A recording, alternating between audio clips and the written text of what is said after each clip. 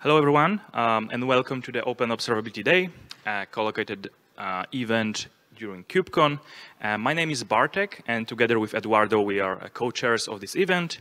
And in the next 25 minutes, I would like to share with you some important information about logistics, acknowledgements, and some initial context about this event.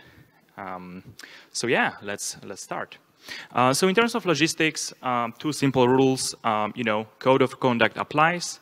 So be, nice and friendly to each other, respectful, because we want to make sure this space is just safe and harassment-free. Masks are required still. We have COVID times, so please make sure you have them on unless you are actively eating or talking.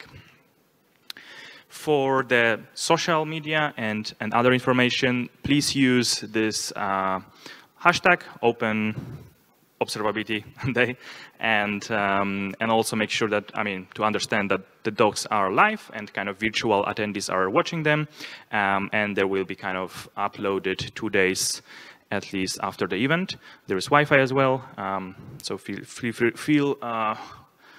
free to use it. For virtual discussions and any questions, anything you would like to share with others and maybe not on the scene or during networking, but just virtually, we have a dedicated Slack channel, or actually it's not dedicated, it's dedicated for today for this talk. It's generally a Slack channel of Tag Observability. I will explain to you what Tag Observability is later, but feel free to really use it. And even if you are in person, just really help virtual attendees to understand what's happening and just answer the questions or even ask questions, right? So we will prioritize the questions from the audience here, just in person, but we would love to kind of take a couple of questions from virtual attendees as well, so we'll be monitoring this channel. And first of all, let's have some acknowledgements. Let's thank everyone who made this event happen. So first of all, program committee.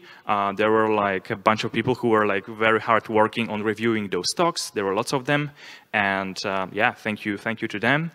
Finally, not finally, but a second thanks to just CNCF staff and venue staff. They are doing very, very hard work to make this happen. So thank you so much for all of this.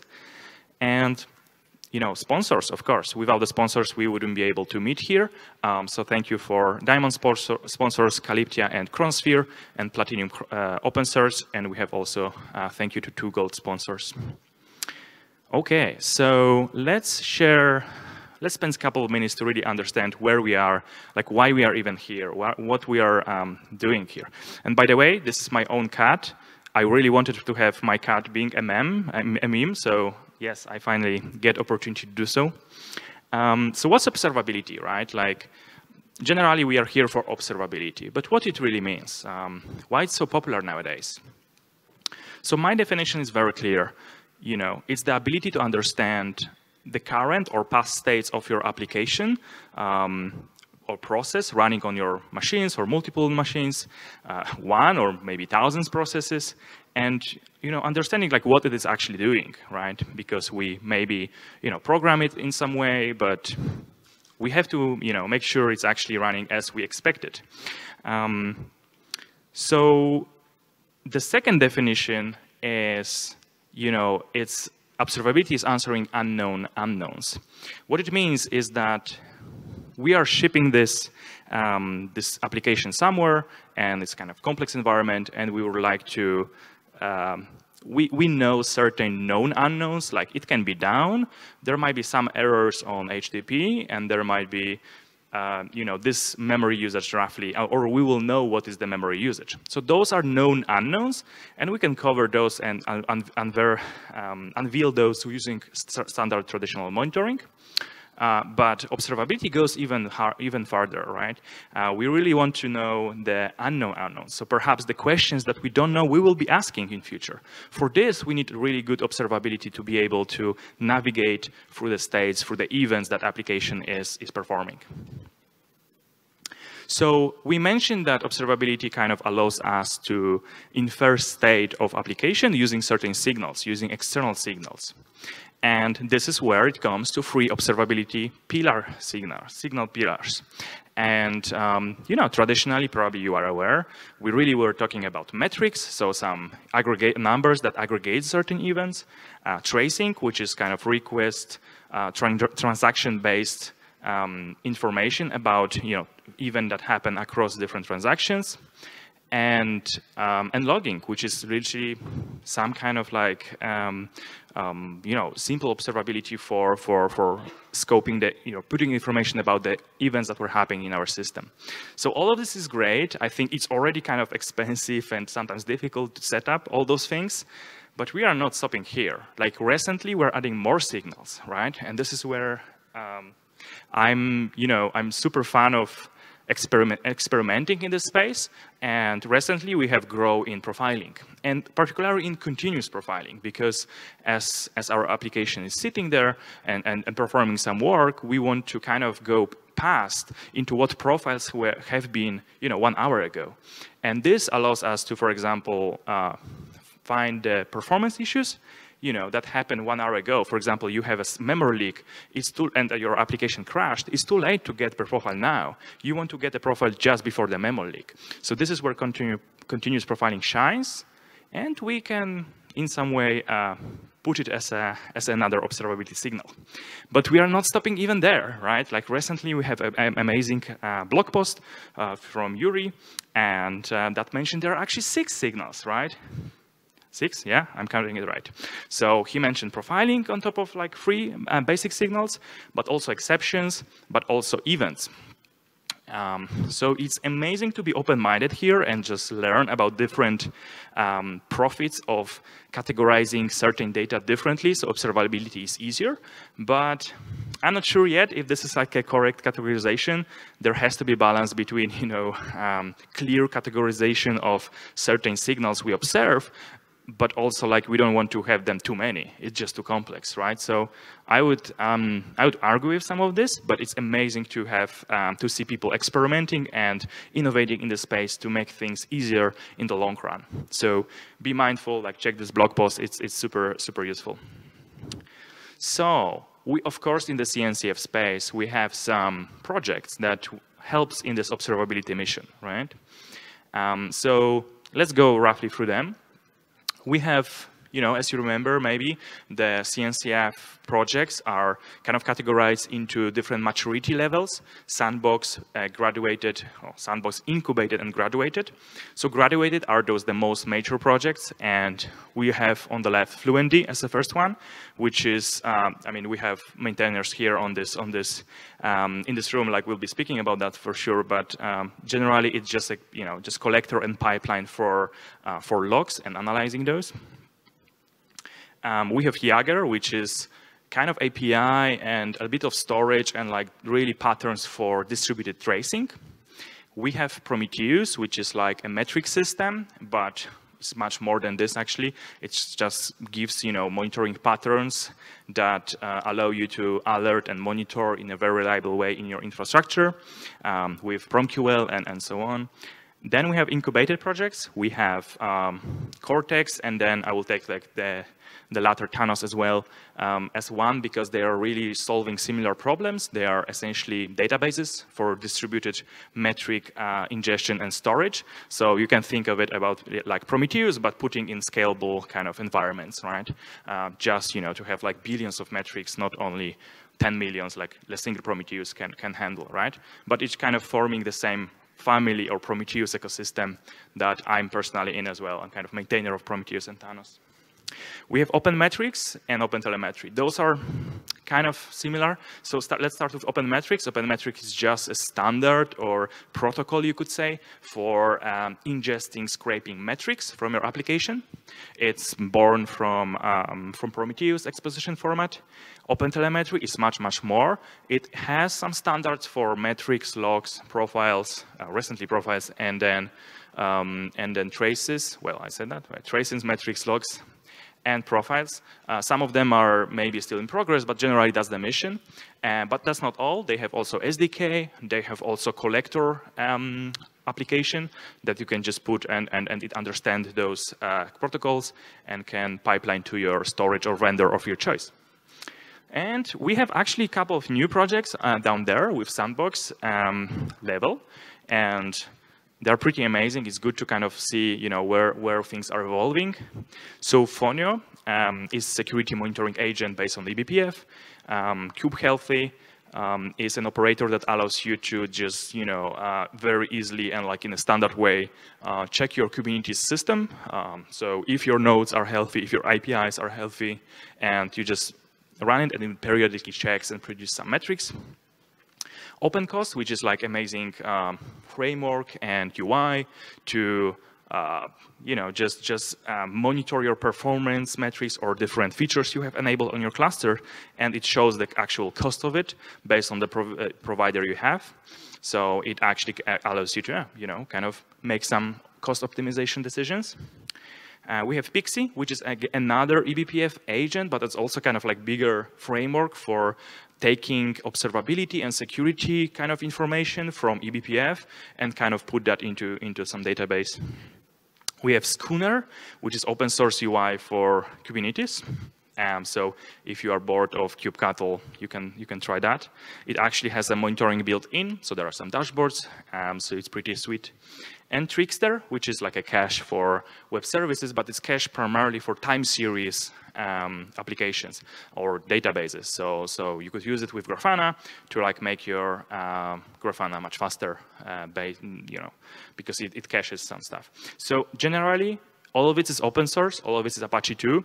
So this is what we are doing in the CNCF. We are trying to kind of maintain those communities and healthy projects, healthy software, really, right? However, software is not everything, and as you probably know, like even as an engineer, coding is only part of your work. You really have to care about many different things to have a successful product, right?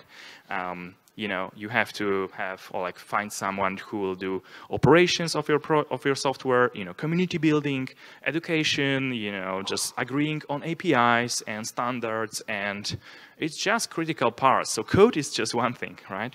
For this reason, we have various tools in the CNCF ecosystem. So one of them are those special interest groups, which are tied to Kubernetes, and there are technical advisory groups tag, which are generally for all the projects, not only Kubernetes. So we have two groups for monitoring or observability kind of case. First, we have like tied to Kubernetes, seek instrumentation, but it's actually much more like it's essentially how to instrument Kubernetes, but actually how to monitor Kubernetes and observe Kubernetes in an efficient way. So if you're interested into contributing into the space or maybe ask questions, for example, how do I monitor my Kubernetes? Like that's the space you should go.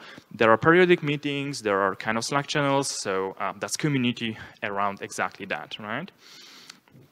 Second group we have TAG Observability, and I'm kind of tech lead there, and you are welcome. We are meeting, bi-weekly as well, and this is more kind of overreaching the Kubernetes because we really try to unify the space of observability and educate others on higher level.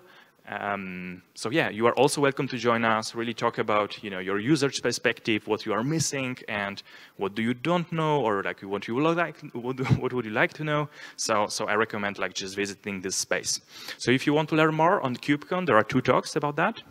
On Wednesday, we have a TAG Observability update, and on Friday, we have SIG instrumentation. So if you want to meet those people, like feel free, I highly recommend. But another kind of, educational piece is, of course, this event. So let's quickly go through like what we have ahead of us. So we'll start with 2 keynotes. Then there will be like building observability pipelines. So something about Fluentd. Then they will have break. We'll have then 2 talks, 2 main talks, then 2 lightning talks, then lunch, and 3 lightning talks. 2 talks around OpenTelemetry, actually, then the coffee break, and finally 3 last talks around distributed WebAssembly or distributed tracing in WebAssembly, observability introduction again, and yeah, more observability in Kubernetes networking. So it looks pretty sweet. So thank you for those who proposed talks, it's kind of first I think event Open Observability Day ever. So hopefully, if you like it, if you give feedback that we will you want us to do those more, like please give that feedback and we'll continue. Okay, as a last kind of piece of this talk, I would like to, we have this idea to kind of share awareness of what those projects are doing. So the project you saw on the landscape, and we will talk about essentially graduated and incubated, so those two first rows, and I will have some updates from each of those projects. Just might give you awareness like what they do and where they are if you are really using them already. So let's go. So let's start with FluentD, and I will ask Eduardo to come and help me with that.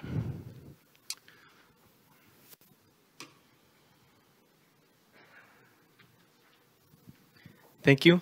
Well, first of all, thanks for coming to the first Open Observability Day. And just a quick update of the project. FluentD was born many years ago, 10 years, and it's a really stable. We found it that is working in major cloud providers and in hundreds of companies. And as part when we created FluentD, we started the iteration with the new generation of FluentD, which is called FluentBit, which is a sub-project of the FluentD ecosystem. And this week, we are announcing the launch of FluentBit 2.0. That has been this journey with FluentBit started like 6 years ago, where originally, for who you don't know, it started as a solution for embedded Linux. And then quickly started evolving as a solution for cloud native and distributed systems. And everything that you see today with FluentBit has been thanks for the feedback from the community and from users, where they started asking for Kubernetes filters, connectors for different cloud providers, or ways to consume data from systemd or different type of sources. So, and with FluentBit 2.0, the first major change and vision in the project, it used to be just for log type of data, and now we switch all the project to support multiple type of signals. So now we fully support logs, metrics, and traces, right? That means full compatibility with Prometheus, OpenMetrics, and OpenTelemetry. With FluentBit 2.0 also comes with higher performance. Initially, the project at the beginning didn't support any threading. It was just a single process doing asynchronous events, doing asynchronous connection in just one thread. We started evolving with a more performance solution with threads in the output side to send data to destinations, and with FluentBit 2.0, we are extending that to the input side. So now we can scale up even more in your systems. One of the other community asks is like, okay, my agent is working, but how can I see the data that is flowing through the agent before it hits the destination? Right? And why? Because sometimes things go wrong in the network, or sometimes the data that arrives to my backend, like a database, Elastic or Amazon S3, doesn't have the format that I was expecting. So how do I troubleshoot and debug that? TAP is a new feature that allows you to talk to FluentBit over an HTTP REST endpoint and tell it, hey, send me a snapshot of the data that is flowing through this input plugin right now. And it will send you a sample for a couple of seconds. So you can inspect live what's going on with the agent. For the other side, we didn't support in the beginning a TLS for the input plugins because we were doing networking, but most of the security side was for the output side of the agent. Now in the input side, if you wanted to use it as a collector, aggregator, you will have all these capabilities. And if you are a developer that is looking to put your business logic into the agent, we support this Lua scripting, a couple of filters also to do enrichment, but now we have extended this for Golang, so you can write your own input plugins in Go, your input plugins in WebAssembly, or your filters in WebAssembly. So that is FluentBit 2.0. So please feel free to grab your T-shirts outside for this project, and well, thank you for coming. Thank you very much. Whoop, whoop, whoop. All right, let's quickly move to other projects. So I asked kind of community members of other projects to like give me some slides of updates, so it's kind of fresh for you. Some of them are on this conference but still traveling, so we couldn't have them in today. But let me kind of go roughly through the Jaeger. So Jaeger, as a reminder, is a distributed tracing system, and you know, it seems like there are lots of updates recently since kind of last KubeCon. So they have this monitoring tab, and I'm using Jaeger, so I'm kind of like a user as well. They have monitoring tab, so they have finally some connection with monitoring information, not only tracing. So it's pretty sweet. Finally, they have OTLP support, which means like a native OpenTelemetry standard, and they're actually dropping their own protocols, like Jaeger protocols. So if you still use them, make sure you switch to the new OTLP with shiny new features. And there is they added adaptive sampling, so seems like you can control your sampling much more granularly and dynamically, which is super sweet, because as you know, tracing can be expensive if you sample every event in your system, so making sure you make right decision is really important. Yeah, Flame graphs for traces, which is amazing again. Like it's a specific kind of view that you could use actually for profiling as well. And yeah, the note of deprecation.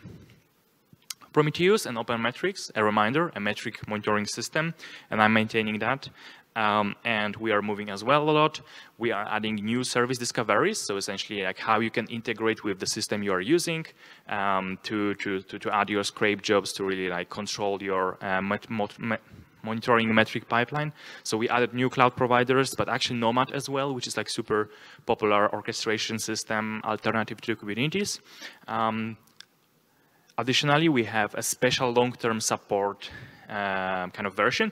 It's kind of like very special. I think I was even surprised that this thing can exist. So, you know, we have a version every 6 weeks. And some of them, like we are trying to be, you know, compatible and so on, but we decided to have one version being special and having this for longer, so people can use it in more, you know, different systems that are not as dynamic as cloud native, you know, you know, communities, for example, like Kubernetes. So, so having this LTS version is kind of super useful. So we'll make sure it's stable, make sure the security fixes and patches are there. Lots of optimizations. And kind of formatting for and pretty printing for PromQL, which is super nice. You don't need to manually kind of format those in the UI. And finally, out of order. What it means is that Prometheus were never capable of appending old samples. So for example, you have a metric that you scrape, and it is kind of from current time. And you know, you want to scrape, you actually forgot to scrape, you know, let's say a period of 2 hours before that. Like if you would like to backfill that and append in some way via programmatic API or via remote write, you will just fail with out of order error. Now, Prometheus appends that. It has some cost, of course, so be careful, but it will just accept this if you configure Prometheus properly. OpenTelemetry, we like lots of changes. It's a big project as well. So you know, logging work, OpenMetric and Prometheus compatibility work, tracing general availability, telemetry logs being improved. There's client instrumentation. There are end working groups, so more groups as well. Metrics GA, which is kind of sweet. So kind of their metric protocol and SDKs are available. And finally, they start working on profiling. So that's pretty sweet. So we can have like those 4 signals for now being supported by OpenTelemetry. And 2 more projects, Cortex, which kind of gets better scalability with new versions, adding more maintainers. And the newest release have vertical query sharding, so kind of improvements on query layer. And some OpenTelemetry support. Oh, like no, sorry, it's just for tracing of Cortex itself. They support OpenTelemetry, and then compaction is more scalable as well. And finally, last project I'm maintaining. I kind of co-founded this project as well, and we are moving as well with scalability. We have Katama hash ring, we have ingestion rate limiting, so kind of like lots of performance fixes, and we are rewriting PromQL recently. So if you want to learn more, visit us in PromCon or maybe talks in this this event. So yeah, that's all from my side. thank you very much and enjoy today's event.